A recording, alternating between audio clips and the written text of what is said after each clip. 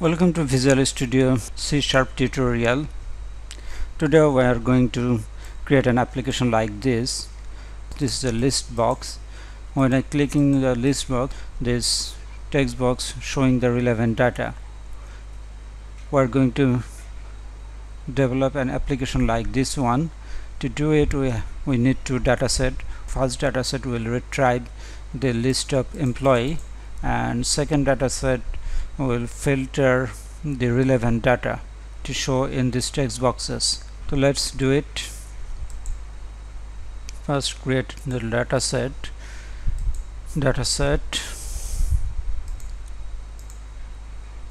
I am using the connection string of previous tutorial. Please view my previous tutorial to how to create a connection string.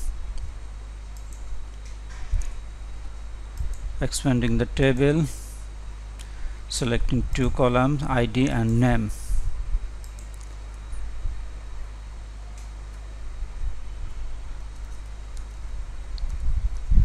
Dataset, employee list.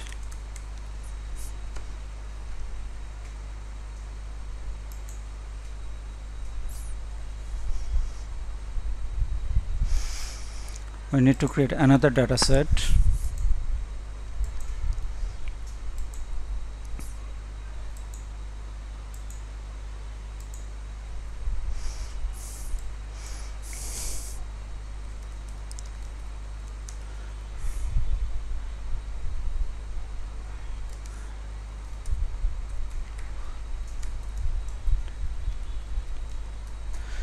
Dataset employee detail. Finish. Now create a blank form. Add form. Form name is form 3. Let's modify the dataset. First, dataset employee list. Dataset designer. Configure.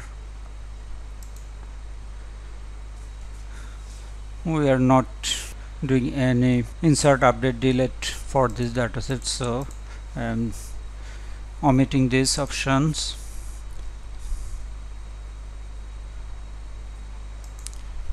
Query builder,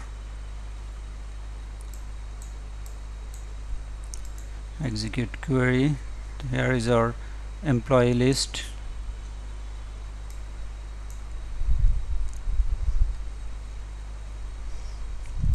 Okay, finish.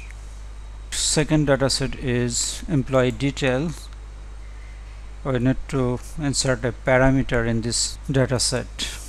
Right click on it, configure, advanced option, all items must be selected. Go to query builder, add a parameter in ID column @ID. Let's test the query. Oh, it's showing data. Okay, query is working fine. Now go to form 3. For detail, select detail, drag and drop it to form.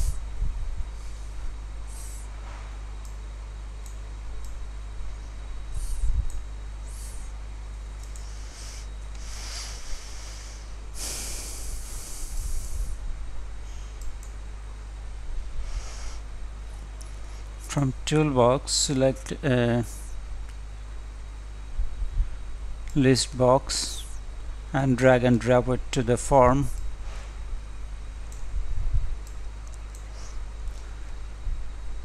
Click here, use data bound items. Data source must be employee list,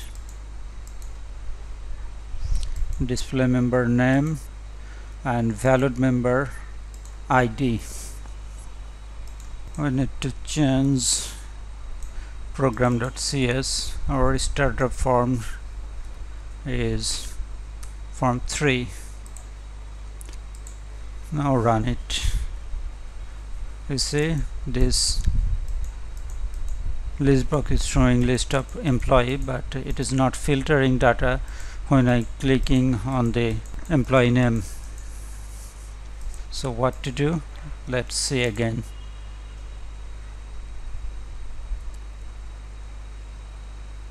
Go to form 3, double click on fill, copy the codes,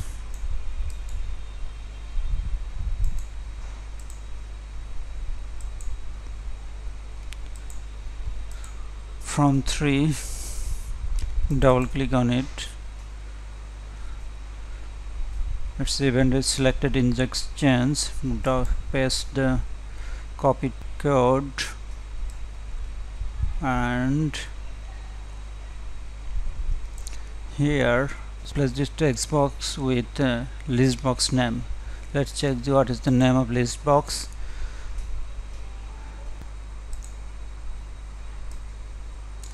Name is listbox 1.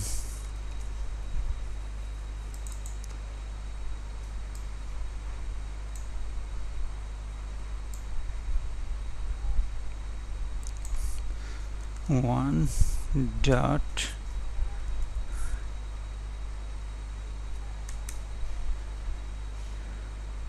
selected value.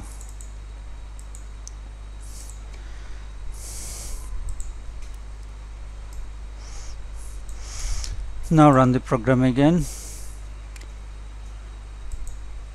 This time it is filtering data. I think you have understood how to create this type of application.